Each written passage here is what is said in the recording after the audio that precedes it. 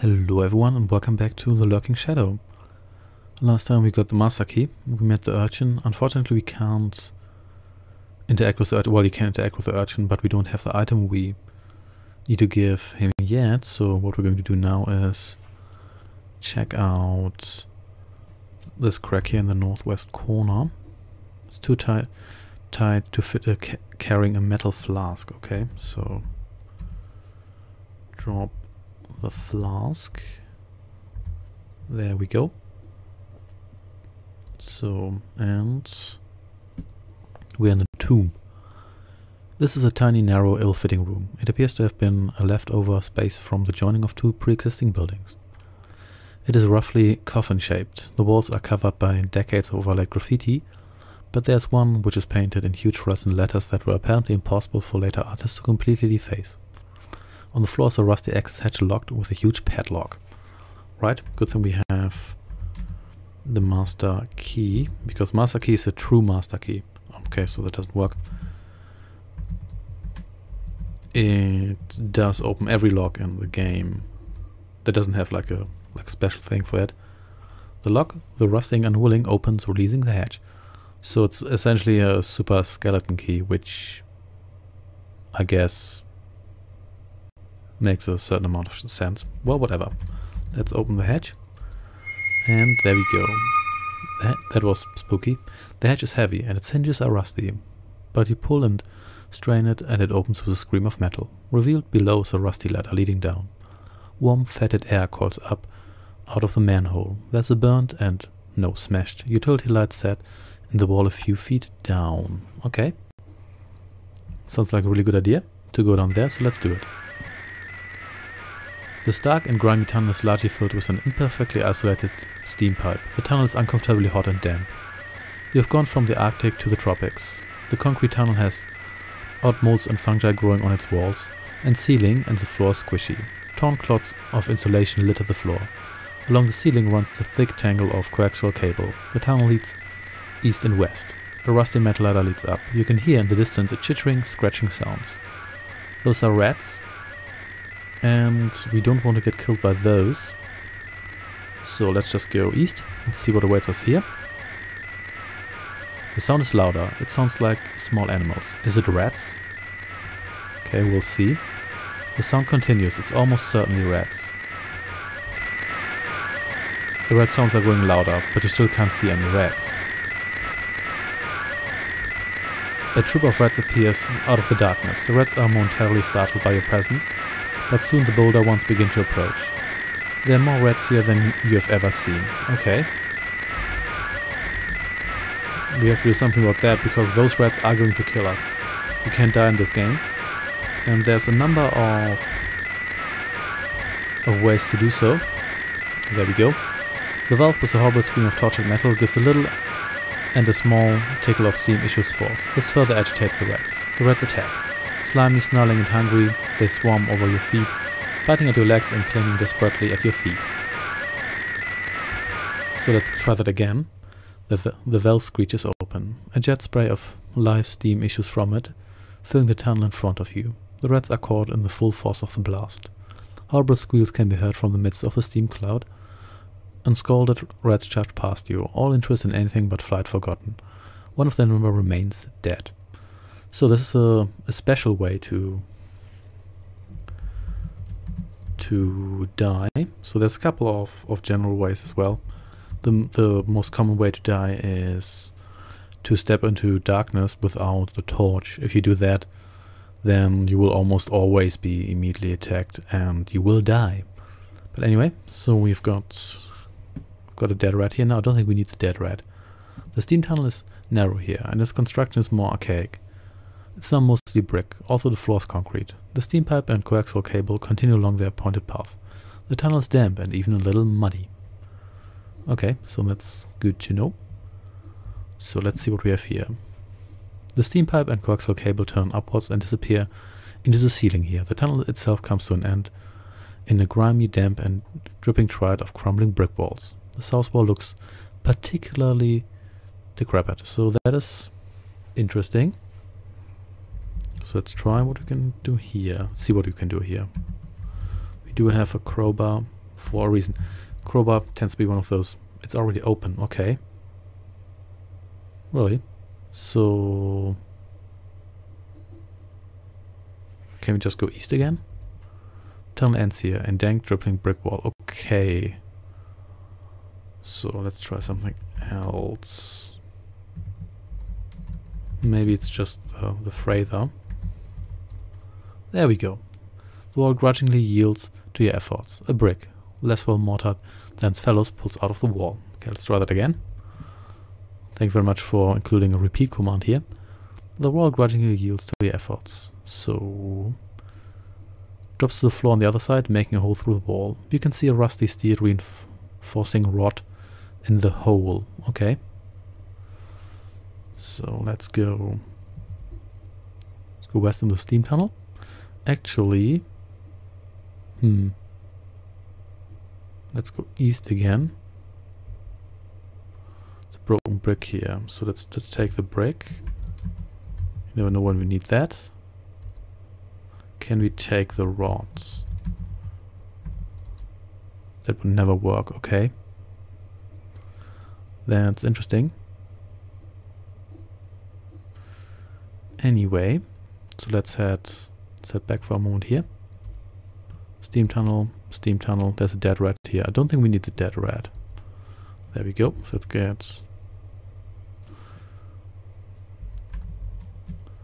get that padlock, because we do have the key for it. So you never know when you need that. There we go. The flask. I don't think we actually need that. The game does have about 50% useful items and 50% less useful items, but they don't always make it clear what you need. And some items such as the crowbar, that's obviously useful, and the torch, but they don't always explain you what else you need. So actually, maybe, you know what, let's pick it up. So, and let's go down and take the flask, because you never know. There we go. So let's go down again. Oh, actually, oh yeah, go up because we came down. Here we go. Here we go. So we're back in the basement. Let's advance a little bit. Let's go up again. Aero lobby. This is the lobby of the aeronautical engineering building. Stairs lead down and the corridor heads south towards the main building. So let's go south. Infinite corridor. The so-called infinite corridor runs from east to west in the main campus building. This is the west end. Slight corridors lead north and south, and a set of doors lead west into the howling blizzard. There's a plastic container here. There's a largish machine being operated down the hall to the east. Okay, so that is interesting. So let's take the container, because you never know when you need that. You're holding too many things, you can't quite get them all arranged to take it as well. Okay, let's drop the brick, which we may or may not. Do we need the brick? So can I actually get a command? I think there's a command which shows you what items you have, but I may or may not need those. Let's actually drop the gloves. Oh, do we need the gloves? You know what, let's drop the brick. If you do need it, we can always pick it up later. So let's take the container. There we go. We've got that now. And let's go east. So a maintenance man is here, riding a floor walker. Okay, that's interesting. Time passes. Let's just wait a little bit.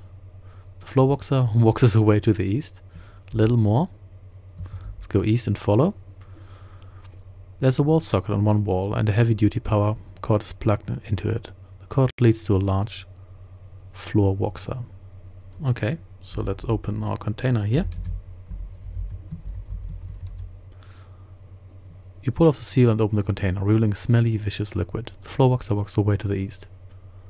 Okay, so let's see what we can do here. Let's be a little bit passive-aggressive.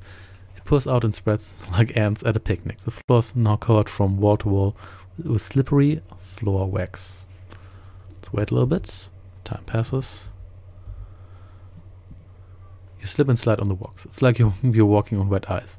You can barely keep upright, but you manage to lose your belt in just the right way to keep going.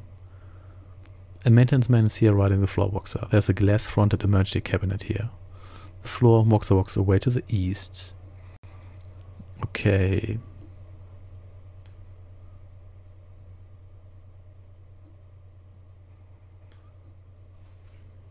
Okay, so let's break the glass here.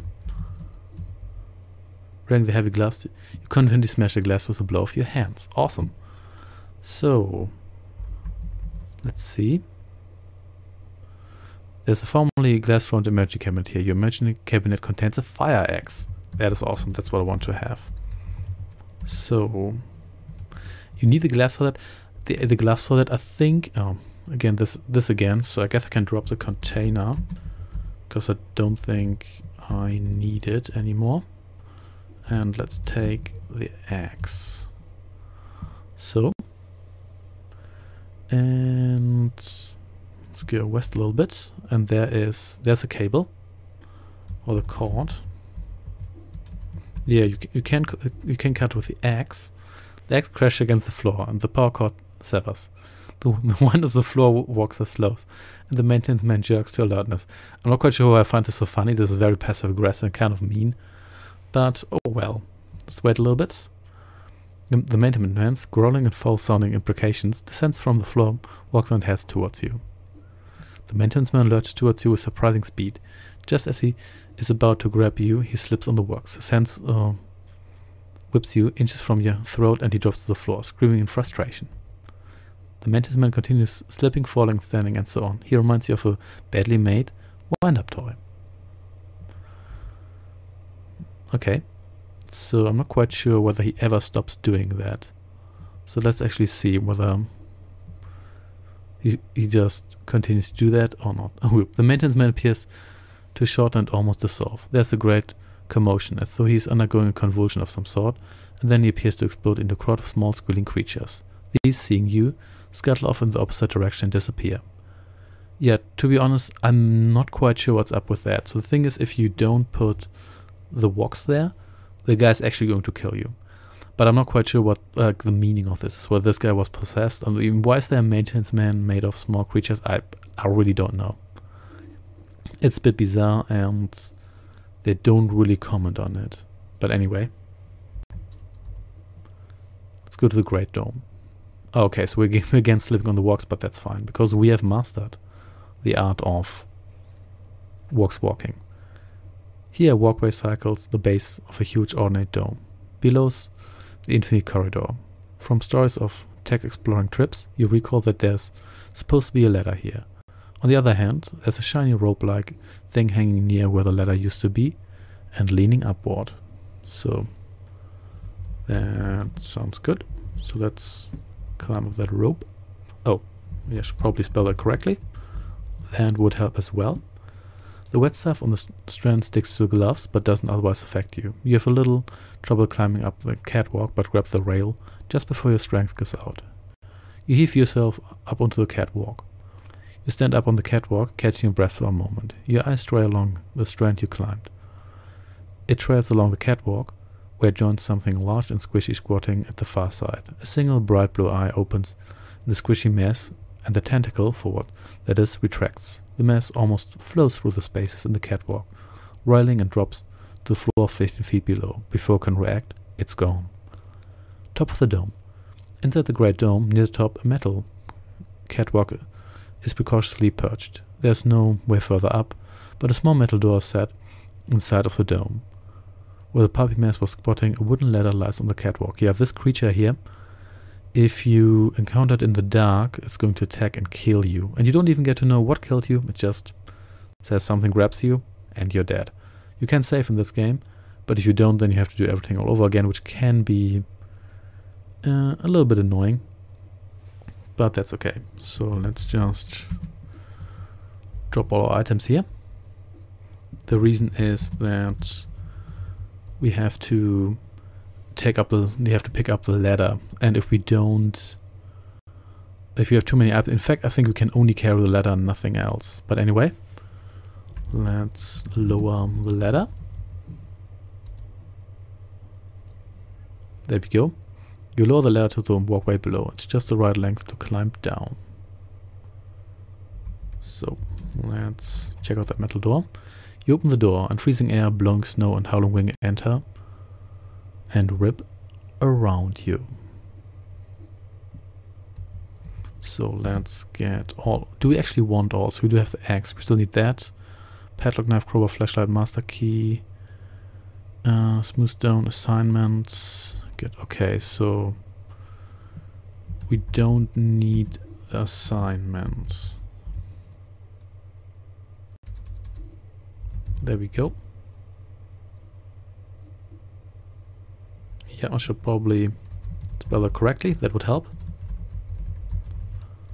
That's better. And I think we can actually drink the Coke.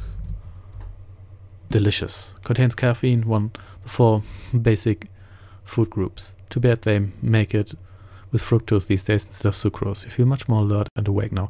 I think you need that at one point, but I'm not quite sure. I remember that I think you were supposed to take it, but I'm not quite sure. In any case, I think I can drop the Coke. No, I'm not quite sure if I have to drop the Coke after. Oh, there we go. So I do have an empty Coke bottle. So let's just drop that here as well. Now we're on the roof of the Great Dome. You are perched precariously on the roof of the Great Dome. A set of narrow indentations in the dome provides a dangerous route to the very top of the dome. So that sounds like a pretty bad idea. So let's go there. On the Great Dome. You scramble up icy surface of the dome, almost slipping a few times, but finally you make it to the top. This is the very top of the Great Dome, a favorite place for tech fraternities to install cows, Volkswagen Beetles, giant birthday candles and other bizarre objects. The top is flat, round, and about 5 feet in diameter. It's very windy, which has kept the snow from accumulating here. The only way off is down. In the exact center of the flat area is a bronze plug. Bitter, bone-cracking cold assaults you continuously. The temperature, bitter conditions are both terrible. I think if you stay outside too long, I think you die as well. But I think you have to stay out here for a while. Let's take the plug. You pry the plug out of the socket, revealing a cylindrical hole about the same diameter but somewhat deeper. There's a piece of paper in the hole. Okay, so let's drop the plug because we already have so many items.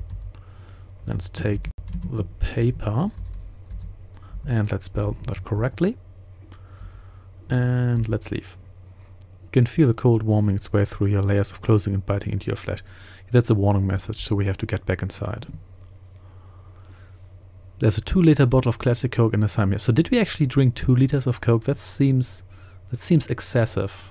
That would be excessive if it's water. In fact, that probably would be pretty bad if it's water. Anyway, let's close the door because it's already cold enough. You close the door, shutting out the blizzard. So that's helpful. And actually, something here. So can we drink more of the Coke? Let's see. Oh yeah, so we can drink more. So let's drink. Okay, so there we go. Thought so.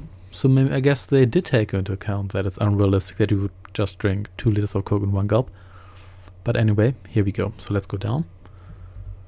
And down again. Let's go east. East. And we can now pass through here because we got rid of the guy. And here we are at the chemistry building. This corridor here is lined with closed, dark offices. At the south end of the corridor is a door with a light shining behind it. There's something written on the door. So that seems interesting, mainly because we're in the chemistry department now, and apparently our term paper got corrupted by data from the Department of Alchemy, which of course isn't really chemistry, but I guess it's as close as it is. So let's check out the door. Whoops, here we go. This is a standard tech door. It's made of black painted wood and has a frosted glass window with Department of Alchemy knocked on it. There's a light on the inside. Okay, let's go in then. It's locked. Okay, hoo-hoo. Okay, so let's see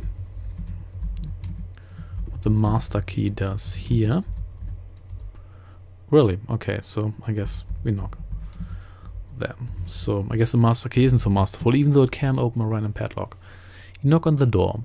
The hollow sound reverberates down the hall. You sort of wish you had knocked more softly.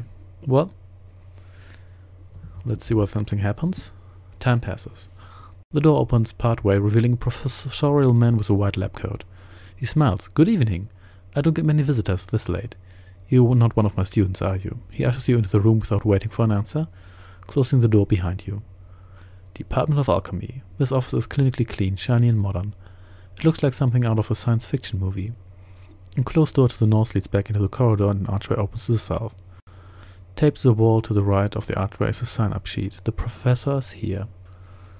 Okay, so that's interesting.